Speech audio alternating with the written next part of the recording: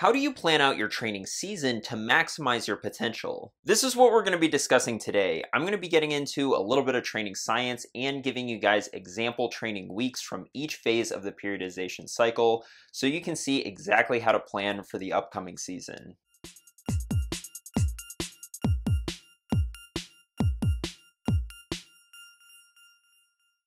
Welcome back to another video. Now is the time to start thinking about what your training should look like for the upcoming year. I'll be giving you example weeks throughout the video from a rider who averages 10 hours of riding per week. These, of course, are just example weeks and they are by no means a one-size-fits-all, but they will give you an idea of how to organize your training. Let's start off at the beginning with the time of year that few riders take seriously or want to talk about, and that is the off-season. Really, dude? I've got quarantine, I've got the holidays, I've been drinking every night to cope with my constant Zwift race losses, and now you're telling me that I shouldn't be riding at all because I need an off season?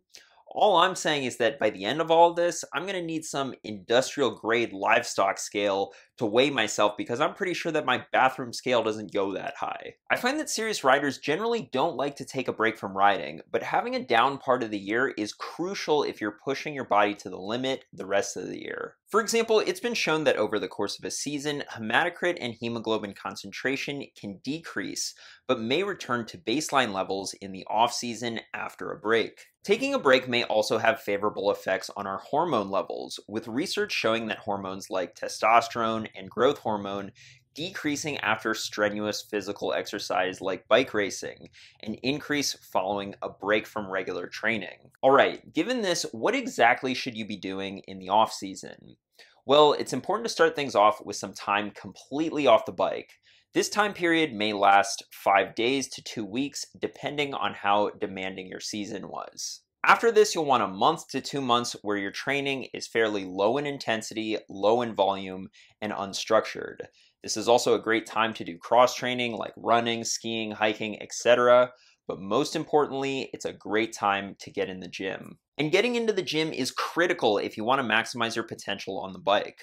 Almost every study done on how heavy leg work affects cycling performance shows favorable results, likely due to improved neuromuscular efficiency and muscle fiber type conversion. The reason you want to start lifting in the off season is because when you first start lifting, you're gonna be extremely sore. Sore enough to the point that you really can't do very much high quality work on the bike. This is fine in the off season though, because you shouldn't be doing high quality work on the bike anyway. After a month or two of lifting, the soreness should subside and you can start increasing your volume on the bike during the base season. But before we get into that, let's take a look at an example week from the off season. So in this week, we only have 3 rides on Wednesday, Friday, and Saturday, and they're all relatively short and easy. We also have 2 runs on Tuesday and Sunday for some cross training. Again, these should be done at an easy, comfortable pace. The part of the week that you want to be pushing yourself during the off season is during the 2 gym sessions each week. And you want to have at least 2 days between these sessions, as soreness can be the worst on the second day after a workout. Alright, on to base training. This is the time of the year where your volume of training should increase to prepare yourself for the higher intensity work to come. There is some debate as to how necessary base training is. In fact, some people even suggest doing reverse periodization where high intensity work is done first and then you increase the volume later on. It's important to note though that there's hardly any evidence to support this kind of approach, yet a more traditional base phase with high volumes of low intensity training before racing starts is something we observe in top level endurance athletes that has delivered world-class performances. The majority of the riding that you do during the base phase should be done at zone 2 endurance or below 75% of your FTP. The goal during this phase is to increase your training volume as a means of increasing your training load. Remember that in order to see fitness gains, you need to stress your body more than it's already been stressed. And you can do this by increasing training volume, training intensity, or both. Increasing volume is the strategy at this point in the year, and increasing intensity will become the strategy later on. This doesn't mean, however, that you don't do any intensity during the base phase, especially towards the end of the base phase. Base training should last 3 months, and in that first month, you may stick strictly to Zone 2 endurance riding. In the second month, you may do 1 interval session a week, and in that third month, you may bring that up to 2 interval sessions a week. But these interval sessions are not max suffering VO2 max efforts where you're supposed to be dizzy and nauseous by the end. Look, a wise man once said, if you ain't puking, you ain't riding. And that man went on to get a top 5 finish at a weekday night training crit in the Cat 3s back in like '07. And more importantly than that, he's faster than I am. So you know it must be true. The intervals that you do during base training should be lower intensity intervals, like ones right at or just below FTP. For example, 2 by 20 minutes or 3 by 15 minutes at 95% of FTP. During the base phase, it's also important to keep lifting, although you may want to reduce the volume of lifting that you're doing in order to make way for the higher volume that you're doing on the bike. For example, if you did 10 total sets of leg focus exercises when you went to the gym in the off season, then during the base season, you may just do 6 or 7. Timing your gym sessions around your intervals can also be tricky because you do not want to be sore for your intervals. My recommendation is to do your gym sessions after you've done your intervals, either the same day or the next day, and make sure that you have at least 2 days between a gym session and your next interval session, because the delayed onset muscle soreness that you get from going to the gym can be the worst 2 days after lifting. If that was a bit confusing, let's go ahead and jump into an example week so I can show you exactly what I'm talking about. Yeah, please do, man. You lost me all the way back at Ride Easy Zone 2. First things first, you're gonna want 2 recovery days. These can either be completely off, or you can do a recovery ride that's an hour or less at no more than recovery pace. We have our interval days after the recovery days when we're the freshest, with some steady state intervals done at 95% of FTP, and the rest of the week is Zone 2 endurance riding with a long ride on Sunday. The gym days are spaced so that there's enough recovery time between the gym session and the next interval day. After the 3-month base period, we have the build period. This is the 2 months before racing starts or the time of the year that you want to be in peak shape. And generally during this time, intensity of training increases, but more importantly than that, your training should become more specific to what you're training for. Even though intensity is increasing, you still only want 2 or on occasion 3 intensity sessions per week during the build period.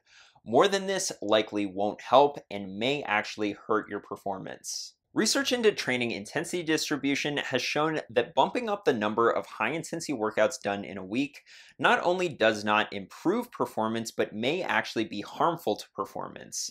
2 or 3 high-intensity or threshold intensity sessions per week may be optimal, and more than this often leads to a state of overtraining. With 2 high-intensity sessions in a week, I generally go with a standard HIIT workout like 30-30 intervals or 4-minute VO2 max intervals, and 1 more race-specific workout.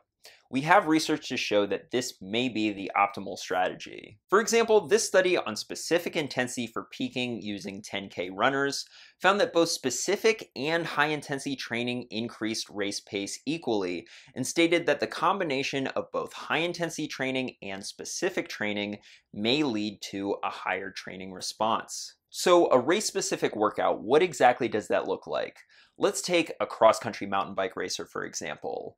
A race-specific workout here might be 4 or 5 10-minute intervals done on trail to simulate the start of a cross-country mountain bike race, where the first minute is close to max pace, and then you settle into race pace. There are obviously endless ways to arrange a race-specific workout for a wide variety of events, but it's important to keep in mind what the demands of your event are and try to mimic those demands in training. For example, if the event that you're training for is long, then go long with your race-specific workout.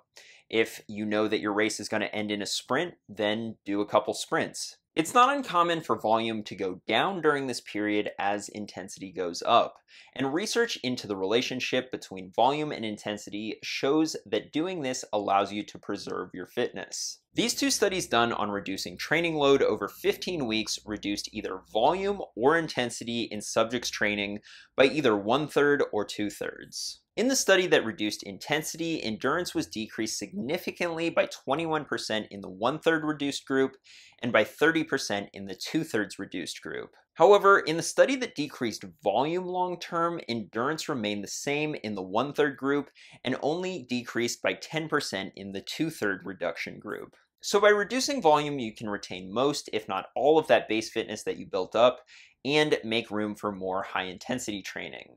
This is the strategy that I would go with if you do shorter races like cyclocross or criteriums or cross-country mountain bike racing. If, however, you're training for longer events, I would maintain volume and increase intensity. The reason for this is that if you reduce your volume leading into a high volume event, then your training is actually getting less specific. And if you show up on the line of a century ride and you've done nothing but 1 or 2 hour rides in the month leading into it, then you may struggle towards the latter part of that event. As far as how much gym work you should be doing during this time, it's really going to depend on how busy your race schedule is. If you're the kind of racer who's doing races every single weekend, then you may have to simply scrap gym work during this part of the season because you're already going to have a lot to recover from. If, however, your races are more spread out, or perhaps you're not a racer at all and you're just training to get more fit on the bike, then I would keep gym training in your program, but at a maintenance level. And there's a couple ways that you can do this. Instead of lifting twice a week, you could just lift once a week. You could also further reduce the number of sets that you're doing in the gym, or if your training on the bike is really taxing, then you may reduce the weight that you're lifting with each set. You will likely lose some strength when you do this, but remember that our goal is not to lift the most amount of weight, it's to be as fit as we can be on the bike.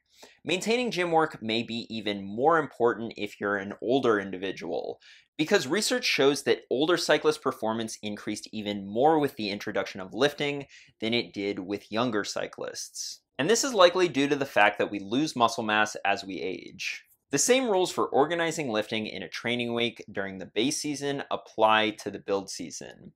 Let's go ahead and jump into an example week. Same as the base week, we have 2 recovery days that can either be completely off or recovery rides. The main difference you'll see is with the intensity that we're doing. We have our race-specific session on Tuesday with MTB race start intervals, and then a more traditional VO2 max interval session on Saturday. Again, the rest of the week is still Zone 2 endurance.